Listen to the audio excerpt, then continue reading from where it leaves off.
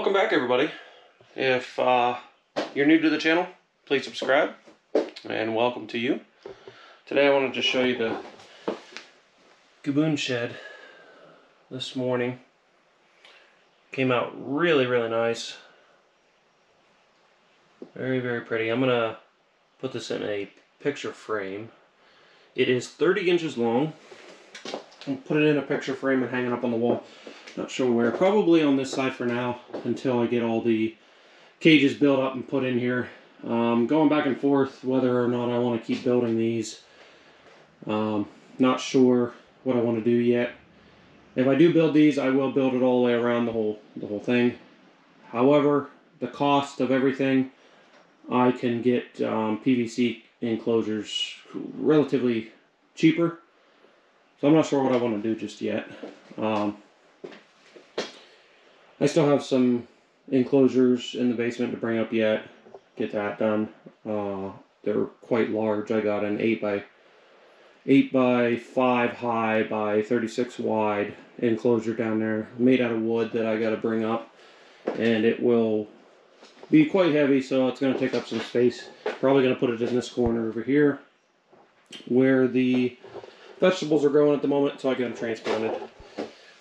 Got some broccoli, some green beans in here, some broccoli, and squash.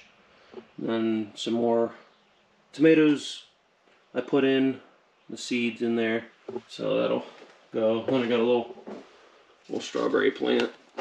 Then I can get some strawberries. Got a little strawberry there. Good one. Then I got a little vine plant. And what I'm going to do is have it grow out and put it around the whole edge of everything, and just make it more of a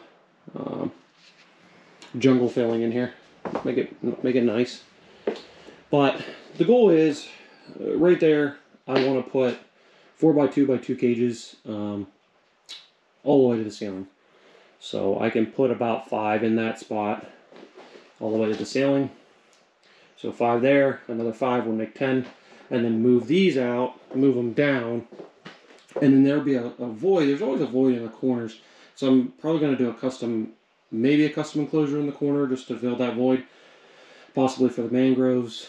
It'll be nice and tall for them to travel up. They don't need as wide. They need more of a taller structure than they do wider.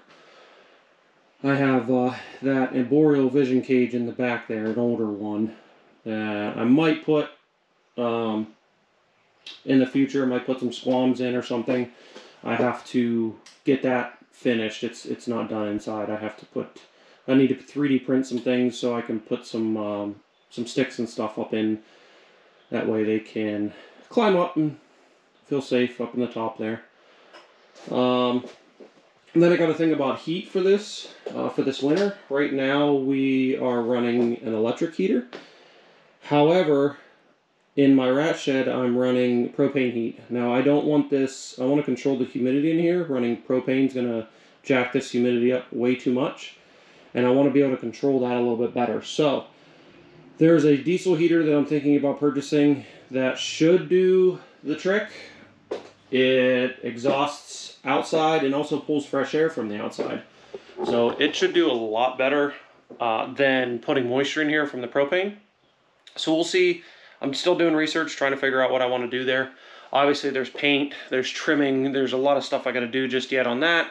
I got to get the, right here, I got to get another glass for the top of that so I can put another snake in there. Now I have, down here, I have it all done. I just got to put some substrate, clean up some. I was cutting holes and putting some heat tape in. The Gaboon, he actually, well, you see in the shed, let's see, he's really pretty right now. I got a Govee light in there, or a Govee thermometer, so it's keeping my... So we took out the mangrove female. She needed some shed taken off, and she was a bit defensive. She usually is. And my females for some reason, are very defensive all the time. Now, she does calm down after a while, but it takes a bit, especially when I don't get her out often. She's not the staple mangrove to get out. But as you can see, she's in her posture, ready to strike. Doesn't like to be touched. So as we move forward here, let's skip a little bit.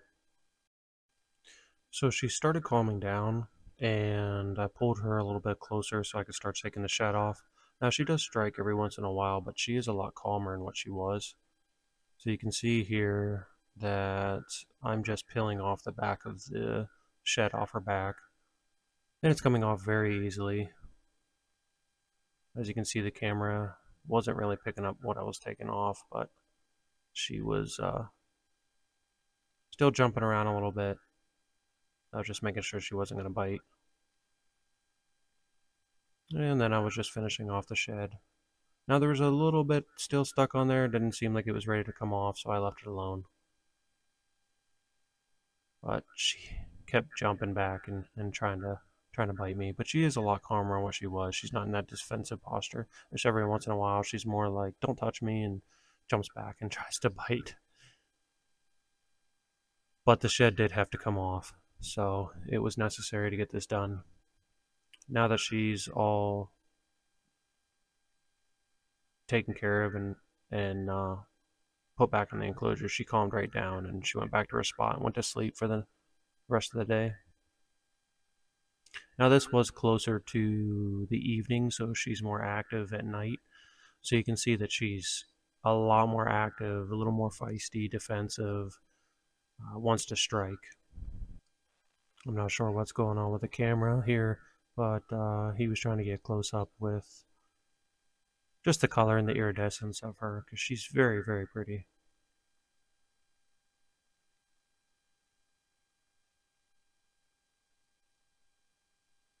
And she's just looking around now. She's getting a little more defensive because she's seeing us again. Open her mouth, wanting to strike.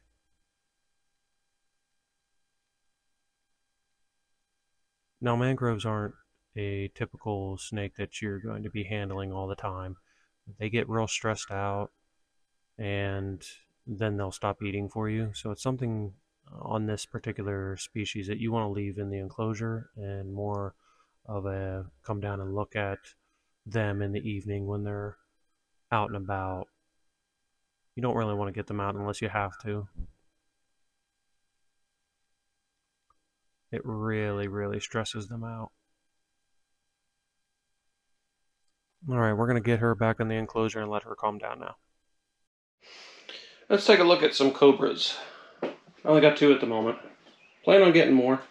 Well, let's go over here, grab a hook. Now, I moved the cobras over here. It's more stable heat, especially I can control the heat a little better than in the tub that they were in. And honestly, this gives them a little bit more room than that tub, so it gives them a little more space to roam around and check out. I just put these cardboard pieces under there just in case they try to get out. Now we're going to use the hook. We're going to open it up. Oop, she is sitting there ready to look at you. Beautiful, beautiful. She is a sunrise, lavender, het albino, T positive. Very pretty. Now, second one is a male. Pull this cardboard out. Now I'm going to put stickers. There's going to be, I'm making stickers today. I'm putting this in, so let's pull this out. Let's see where he's at. Seeing his, nope, nope, he's underneath. Look at that. This is why you don't put your fingers in here. Look, he's right here. He's crawling underneath.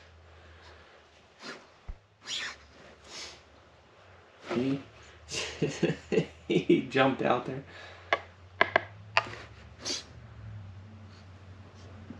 Very pretty. I'm gonna get a couple bigger tubs so I can put this in the rack here, because I got the one larger one here, then 2 smallers as I go up, because these were hatchlings. But I got a couple of these larger ones coming, so that way I can throw them in here and get some different snakes in there. But this is what I got. And now we're going to throw these back in here just to pinch it up there. Keep it pinched. Alright.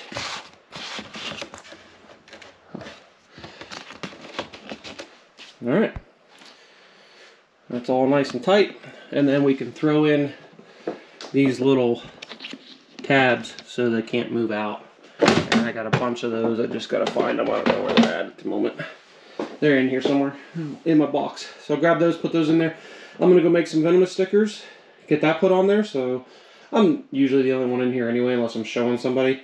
But, you know.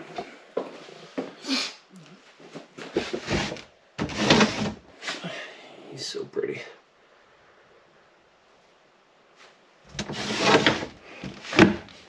Alright guys, if there's anything else you want to see, let me know. I'll talk to you on the next one.